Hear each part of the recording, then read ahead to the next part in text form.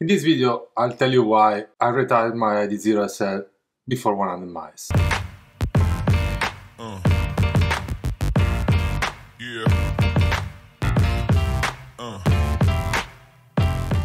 Hello, welcome back to my channel guys. Smash the like button and subscribe if you haven't yet. You know, it doesn't cost anything to you, but it motivates me a lot and also support the work done for this video. In this video I'm gonna tell you 5 reasons, starting from the less critical to the most critical one, why I retired the Adizero SL before 100 miles. So basically the 5 reasons why I don't buy this shoe. So ready? Let's start from the less critical, the reason number 5.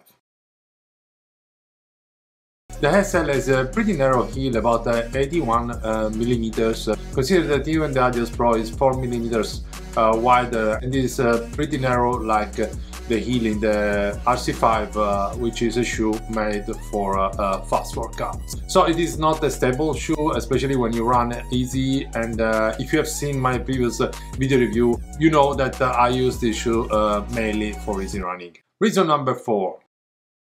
Foot lockdown, counter tongue and lacing system together simply don't work well. Especially when you push more in fast workouts, the counter has too much padding and it is slippery. The laces are the thinner ones and they don't keep it fastened well, and tongue doesn't help either because too wide and with a lot of padding. So at the end the shoe doesn't keep the foot in place as I would expect. This is also one of the reasons why I don't like to run fast workouts in this shoe. Heel to toe transition. So we are talking about the heel to toe transition here. The shoe has a small rocker in the forefoot, not that pronounced as in other shoes, and it doesn't help at all the heel to toe transition. Quite flat feeling during the landing. That's basically a terrible feeling when you want to run a tempo run on it, where usually you need the support for the running motion. And as a result, I have always a higher heart rate in comparison to other shoes running at the same pace. Forefoot stiffness. The forefoot is pretty stiff despite the Light Strike Pro insert that you can see here, which is softer than the normal Light Strike. I feel the shoe pretty stiff and firm, much more than in the heel. The problem is if I try to push more, of course the stiffness and the ground feel help, but there is no energy return. And after running in this shoe, I always have pain in my feet, either I run fast or easy. This issue never happened to me, even with lighter shoes like the RC5 for instance, so quite strange.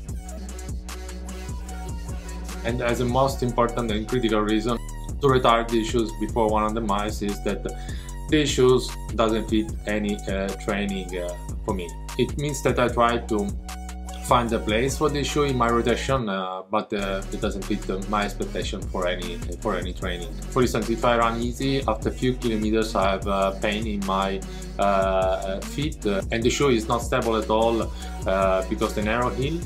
If I run tempo run on it, the shoe doesn't support the rolling motion, no energy return, ending with a high heart rate in comparison to other shoes.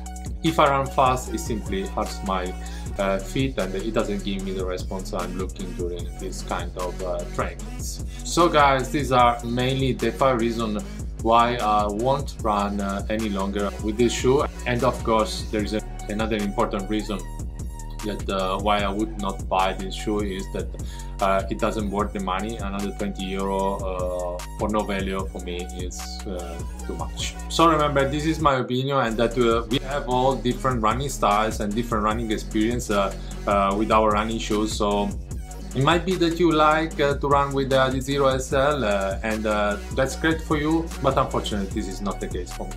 I hope this video can help to answer some of your questions. In case you have further questions, please raise your question in the comment below. As always, don't forget to leave a like and to share the video with your friends. And till the next time, keep running. Ciao.